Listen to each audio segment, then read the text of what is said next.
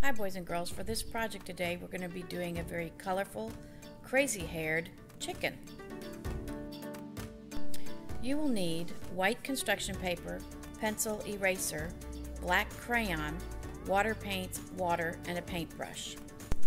If you don't have water paints, you can color your chickens with crayons or markers. Let's get started. Step 1 is drawing the chicken. We're going to start by creating a very tall hill. And then near the top of the hill, we're going to do an upside down triangle for the beak, and then 2 great big circle eyes at the corners of the top of the beak.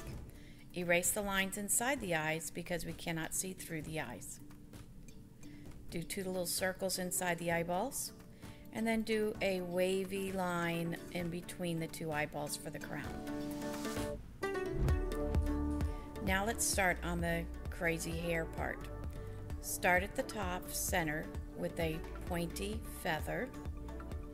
Then we're going to gradually make our pointy feathers curve more and more down. We're starting on the right side, and we're going to keep repeating our curve just a little bit further down each time until we have filled the whole side of the head with feathers.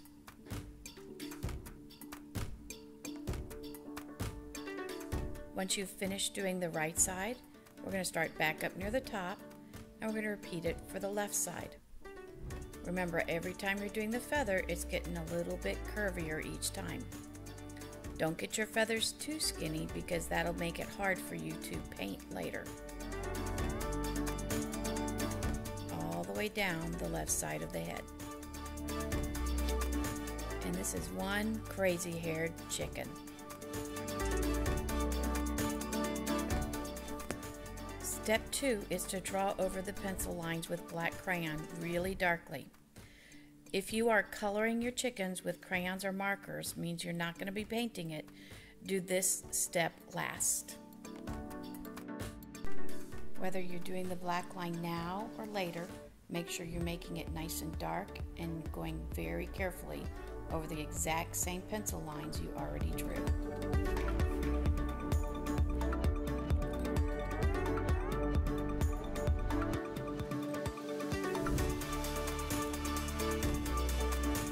Step 3 is going to be painting your chicken.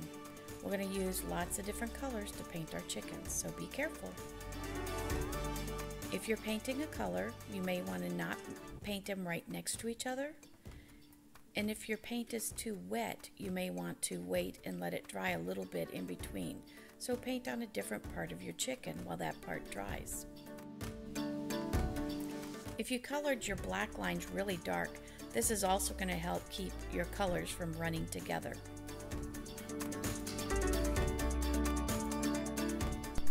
For the body of the chicken, I decided to paint the top part yellow and then add some orange at the bottom. I made sure I added a little more yellow and water to blend the 2 colors together.